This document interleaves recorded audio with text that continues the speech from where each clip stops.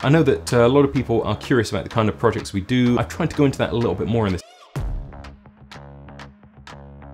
It's always interesting to look back on projects and think what your first idea of the project was, and then how that compares to what the ultimate final edit was. No matter what happens, you just have to be able to come away with the shots that are going to work. So there's a lot that goes into being able to produce all of this.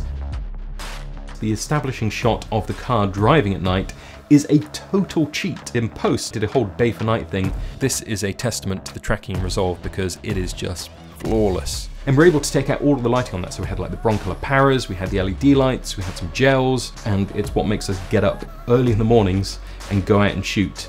When we get to work on projects like this, you can't really complain.